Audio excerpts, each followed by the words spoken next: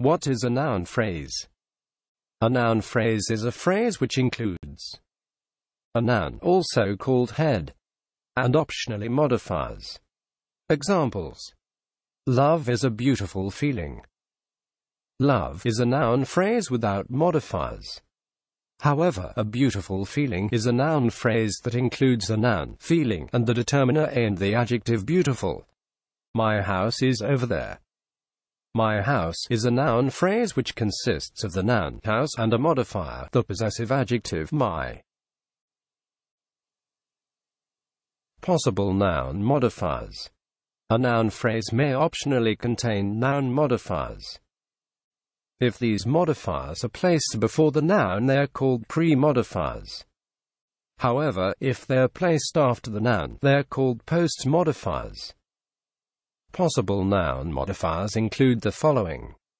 1. Determiners. Articles. The a. Demonstratives. This, that. Numerals. 2, 5, etc. Possessives. My, there, etc. Quantifiers. Some, many, etc. In English, determiners are usually placed before the noun. 2. Adjectives: the delicious food. 3.